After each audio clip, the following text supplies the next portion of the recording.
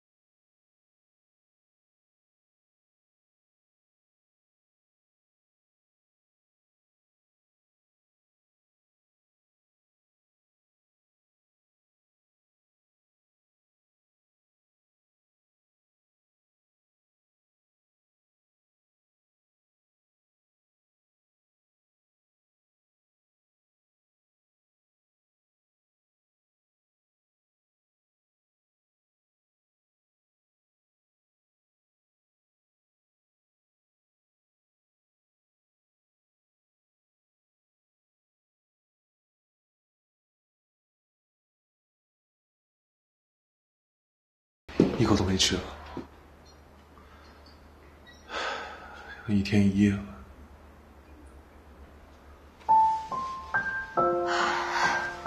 再去热一热。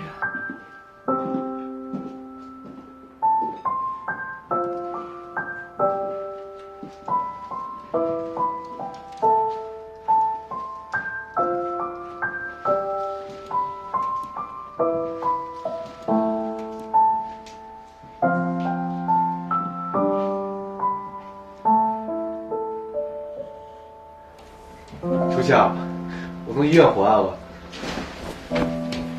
是不是若男醒了？初夏，若男已经走了，说不定会有奇迹呢。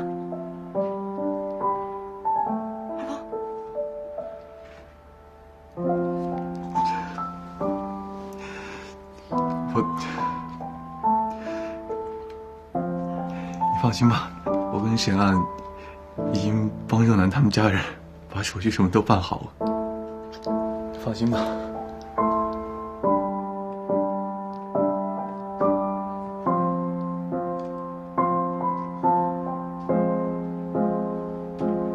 属下，你赶快合上眼睛休息一会儿吧，再这么下去，你的身体都要垮了。对，我得睡一会儿。说不定我一觉起来，这一切都不是真的，你们也都不在这儿，若男也没被我害死。睡觉，睡觉，睡觉，我睡觉，睡觉。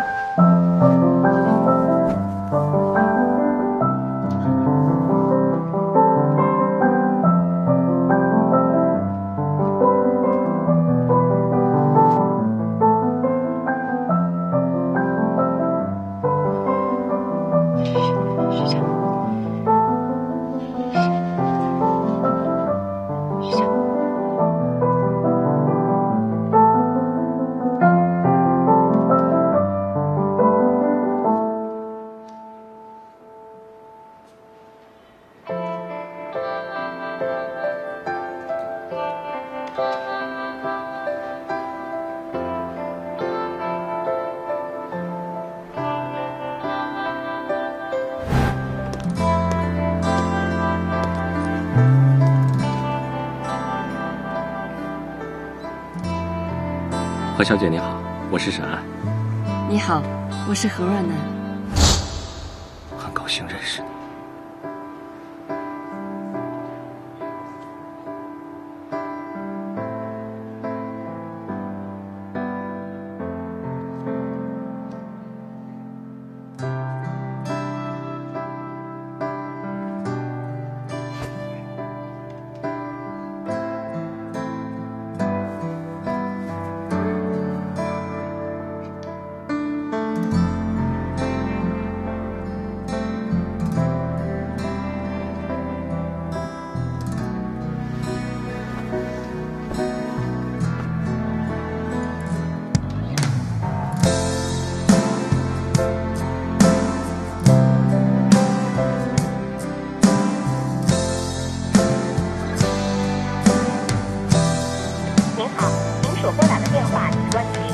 Sorry, the subscriber you dialed is power off. 您好，您所拨打的电话已关机。Sorry, the subscriber you dialed is power off.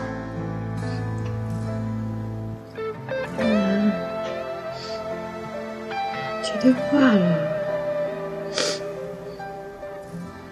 若男，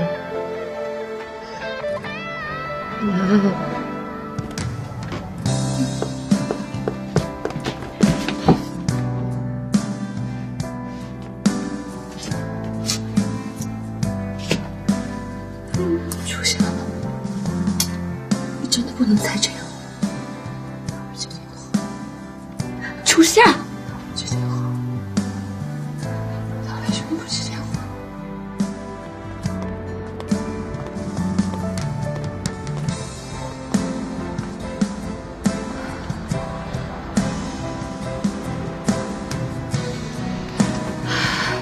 孟初夏，你不能再这样了。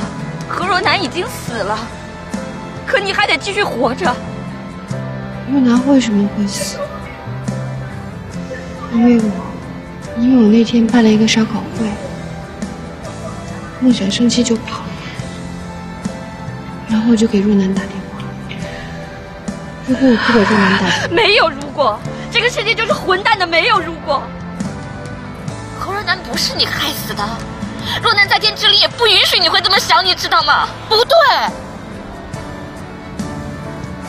因为我给他打了电话，因为我办了一个烧烤会，因为梦想跑了。初夏，初夏，我为什么要给他打电话？不，初夏，你要不要给我振作一点？你现在不是一个人，你还有梦想，你还有你的父母，你还有我们，你还有在天上看着你的何若男。必须坚强起来！你心里滴着血，你也给我坚强起来！有没有想过何若男在天上看到你这样，他心里会有多难过？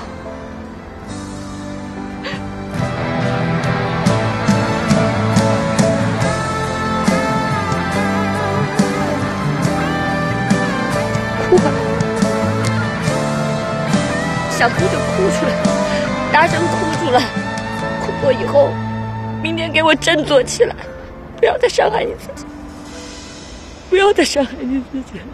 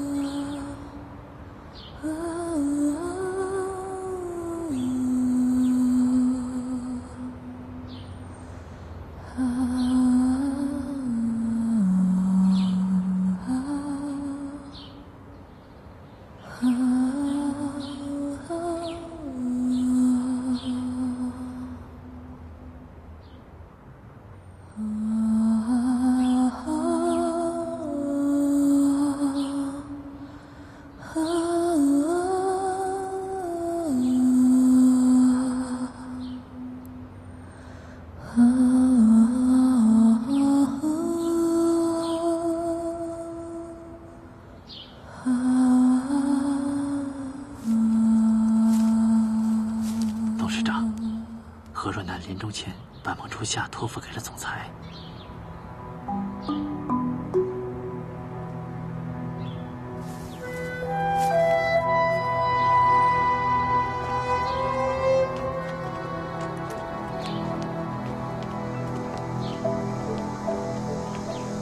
孟小姐，我想单独跟你谈一下。初夏，那我们在车上等你。好。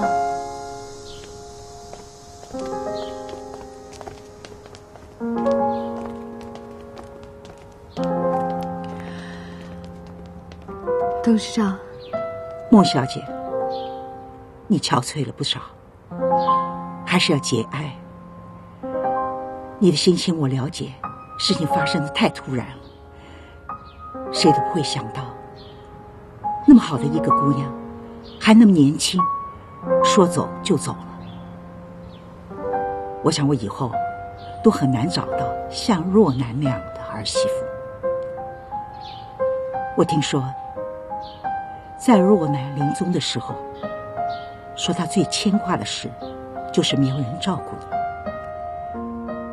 这份友情，我听了都非常感动。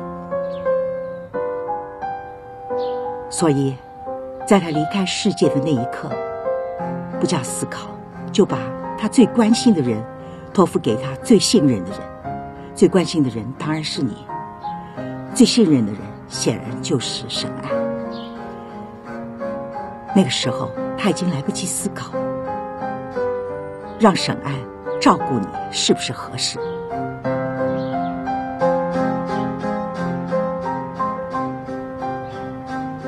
董事长，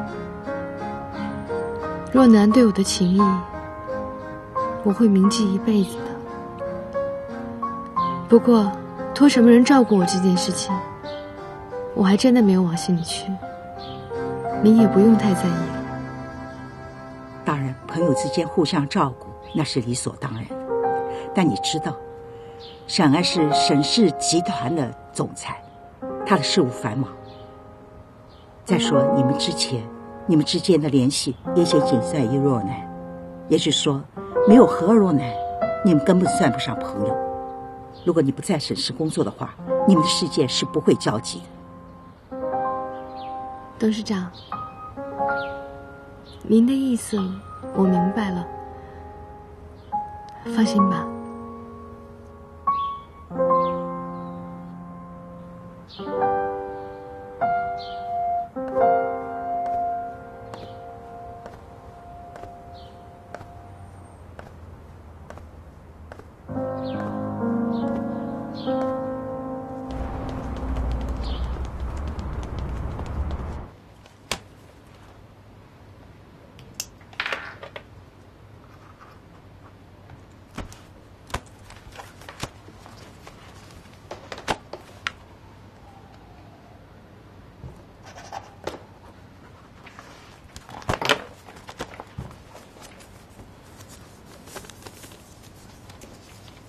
总裁，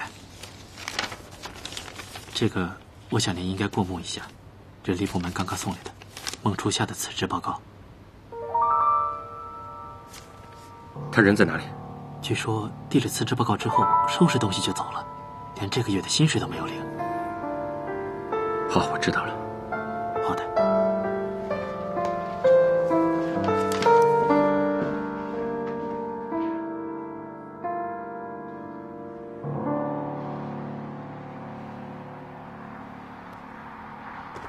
学长，你这2天一直守着我，耽误了不少工作吧？我已经没事了，你应该忙你自己的事情去了。我倒是没什么可忙的，倒是你和梦想，你们2个人好好的。对了，沈氏集团那边，你打算什么时候回去上班？其实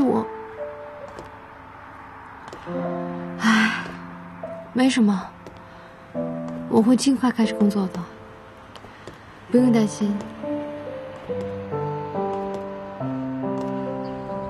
我怎么可能不担心呢？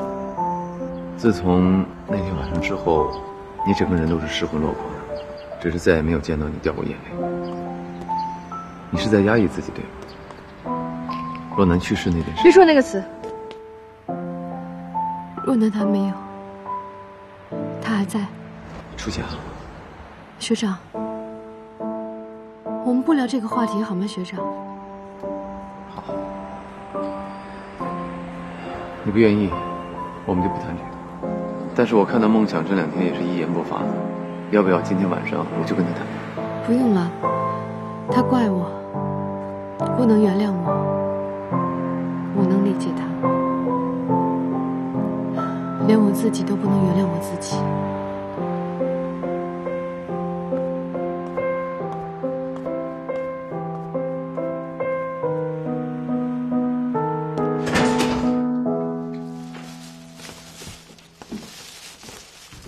梦想，你妈给你买了新鲜的水果，要不要现在吃啊？梦想，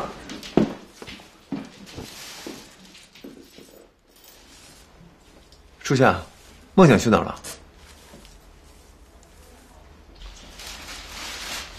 这孩子最近情绪一直不好，跑出去不会出什么事儿吧？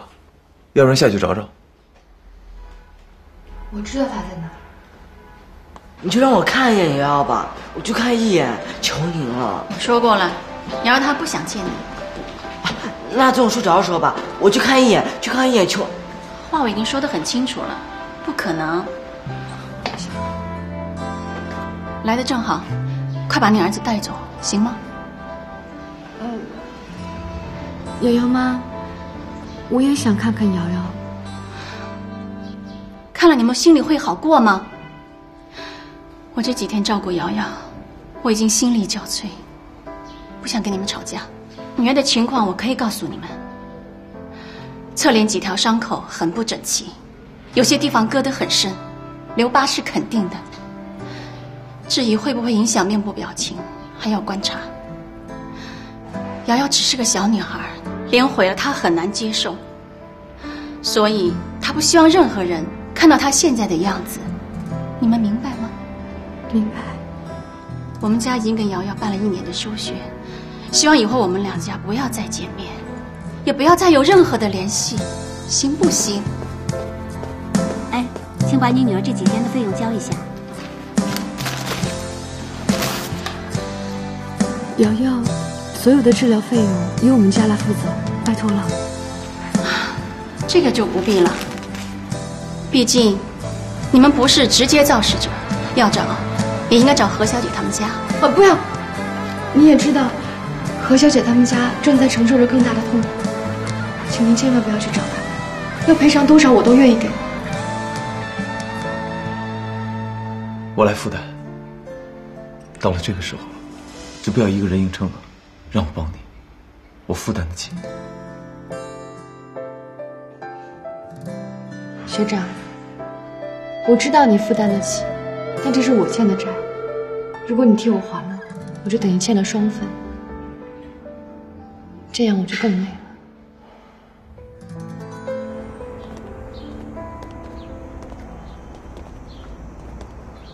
今天买的蔬菜一定要今天吃啊，放到明天可就不新鲜了。还有排骨我放在冰箱里了，记得做。知道了，学长。你快回去吧，不是还要开会呢吗？桌子上那瓶复合维生素看到了没有？要按时吃啊！你最近几天体力和精神上消耗都很大，不要再生病了。放心吧。我又怎么能放心呢？要不这样吧，我一忙完就打电话给你。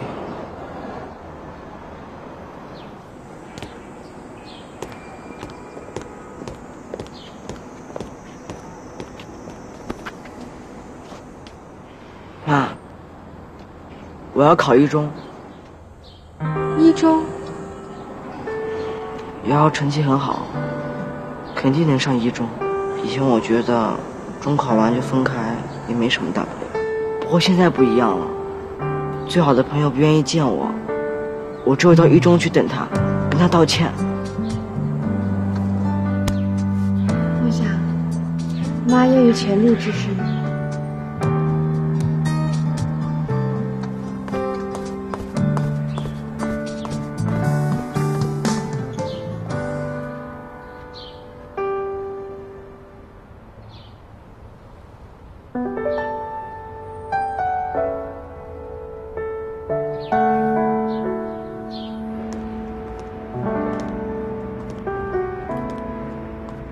我这个人对于铁了心要走的员工，向来不挽留。不过还是想问问你，为什么？当初这个工作本来就是若楠帮我找的，跟我没有关系。毕竟他留下了遗言，我愿意遵守我的承诺，让你留在沈氏。那话您就忘了吧。而且什么叫遗言？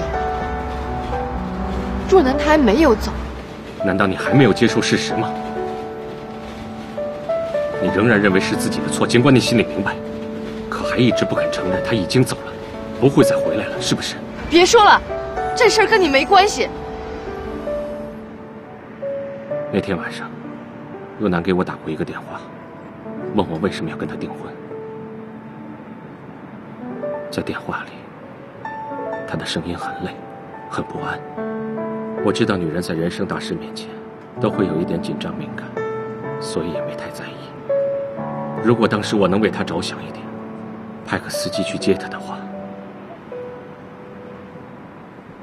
那她即便是帮你们找人，也不会在精神欠佳的情况下自己开车，那悲剧就不会发生。所以我也可以说，是我害死了若楠。不对，是我害了他，是我害了他。一件事会发生，它的原因有千千万万个。如果你当初根本不认识若楠，那他也不会出事；如果若楠根本没出生，他就不会有死亡。别说那个词了，行吗？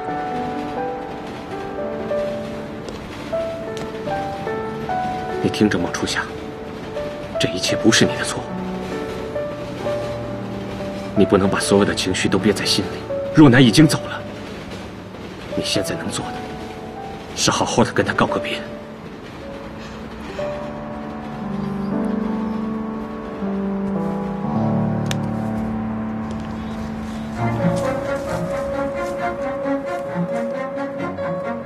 就当做若楠会坐着这趟车去很远的地方，这辈子都不再见面，把你想对他说的话全都说出来。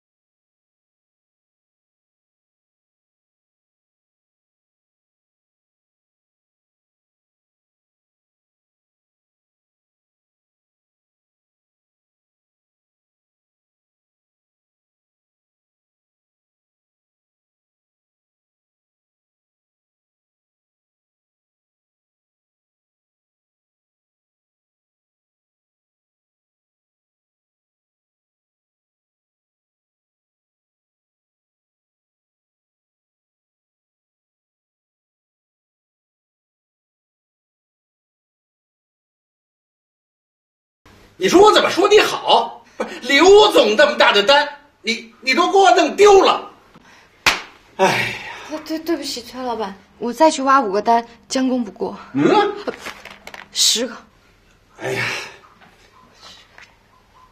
算了，下回注意啊。就这样了。不是你说呢？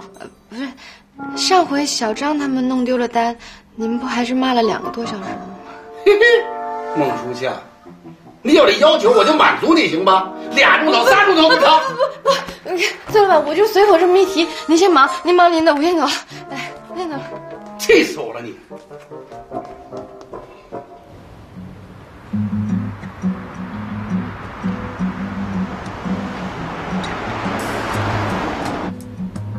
丁小姐，您的气质真是太好了，一看啊就是行业精英。哪有？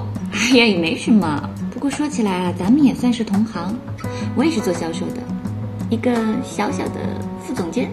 哦，这么年轻就已经是副总监了，那我们的车辆一定非常符合您的气质。啊，丁小姐，这边看一下，我们新到了3款车。啊，这里的3款都是。哇，这台车好漂亮啊！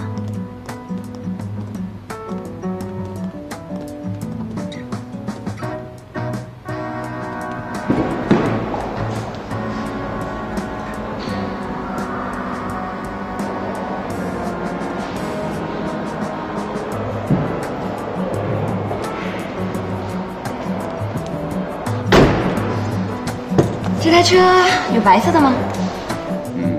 有，我们还正好有台新车。这台车呢，是我们最新的揽胜运动版，现在店内有活动，只需要169万就可以了。啊，那还真挺值的哈。不过我觉得这台车不太适合我。哪里不适合您了？您到车上，我再给您介绍一下。我说不适合，我觉得挺合适的。行了，就要这一款吧，全额付。另外，除了这款车要送给我美丽的女朋友之外，他还想要一辆平质又优价的，送给他的妹妹开，麻烦帮着介绍一下。好的，没问题，一会儿找我们同事给你介绍一下。那丁小姐，我们这边请。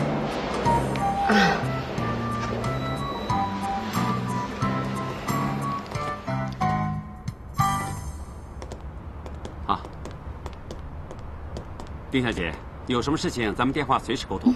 好。啊，罗先生在那边等您呢。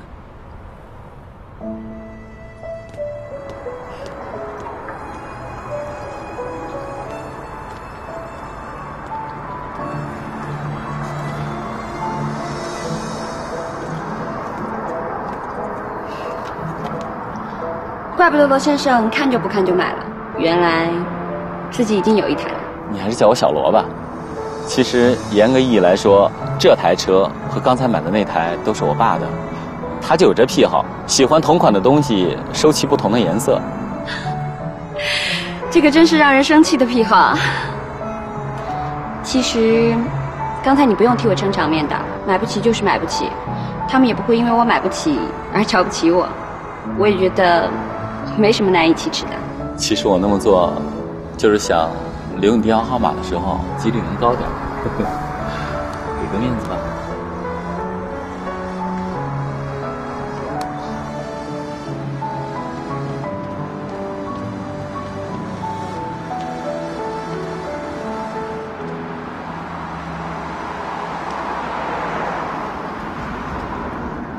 泰迪学长。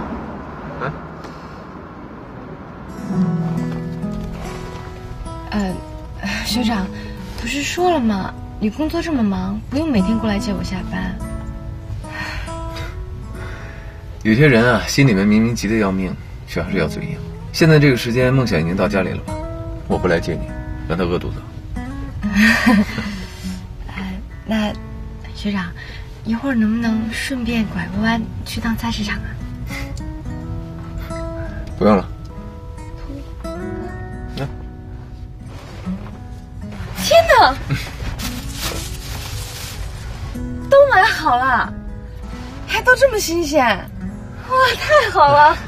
太谢谢你了，学长。你说让我说你什么好呢？连我这么不了解女人的人都知道，女人不应该见到蔬菜比见到玫瑰还开心。我们朋友之间当然不需要玫瑰了，肯定是蔬菜比较贴心嘛。贴心就好。上次刘老板那个单子怎么样了？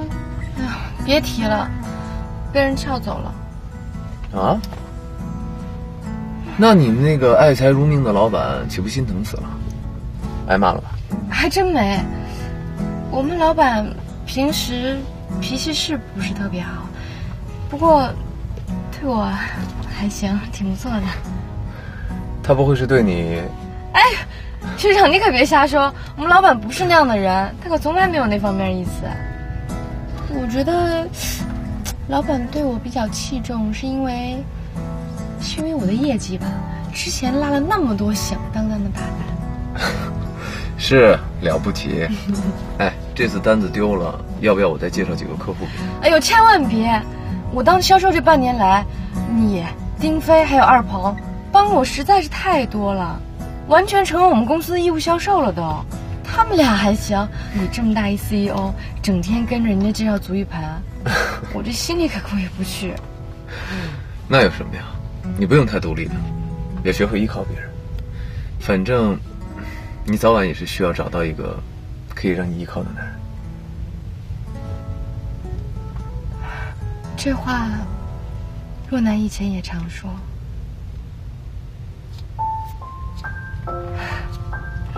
不过我现在完全没这个心思。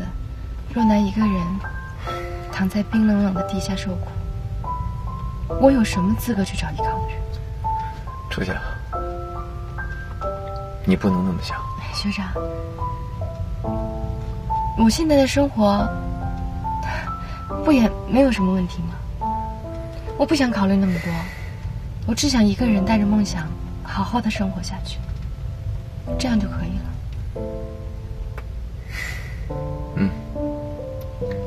不着急，慢慢来。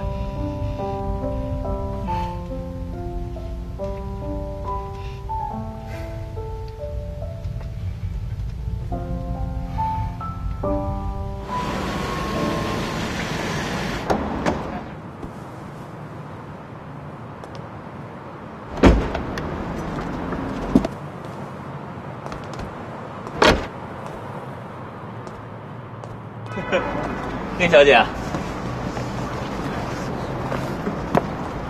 来过这儿吗？没有。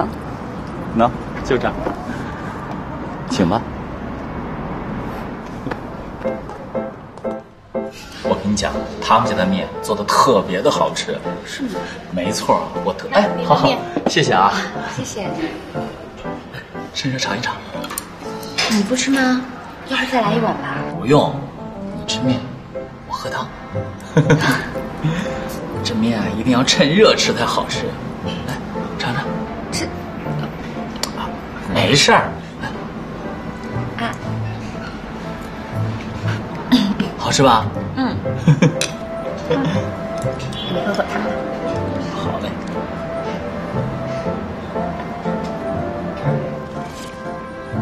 香，老鸡汤。哎，我跟你讲啊，这个汤就着这个面，哎，这尤其的好吃呢。你尝尝，尝尝。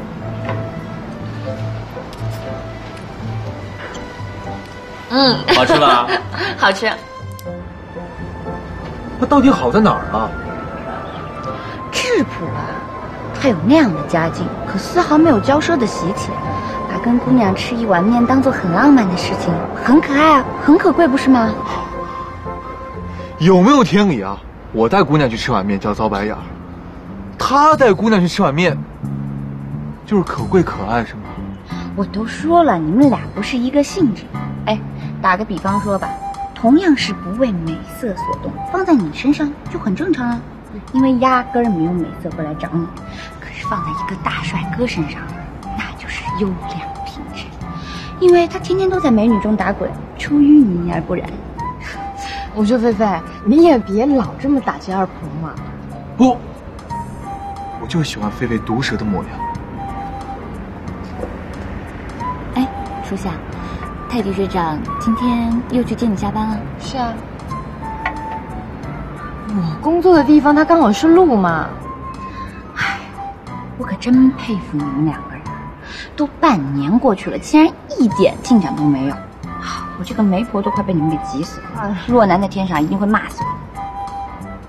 哎，你们俩相不相信若男在天上保护着我们？这半年以来，我虽然辛苦，也跟以前一样老犯错，可是每回遇到任何事情，我的背后都好像有一股无形的力量在帮着我，最后就一切都变得顺利了起来。这有点太悬了吧？哎呀，不管若男有没有在天上保佑你，只要你过得好，我们就放心啦。不过话又说回来，若男当初把你托付给那个什么沈岸，就算你自立自强，跟他划清界限，可是这个沈岸也太顺坡下驴了吧？半年里竟然不闻不问的。我觉得没什么呀。不过听说他经常去探望若男的父母，还帮若男的父母又领养了一个小孩，何家这才又有了笑声。他对若男也真的算是有情有义了。至于我们，本来跟他就属于不同世界的，我倒是很感激他选择彼此再没有任何交集。本来不就是应该这样吗？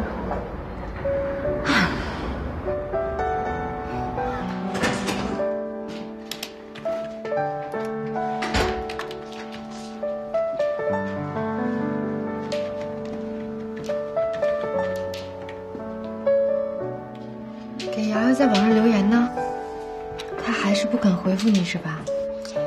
妈前2天去瑶瑶家看了，还是没让进门。不过听说瑶瑶一直都在努力自己坚持学习看书，情绪上也好多了，只是还是不太愿意见人。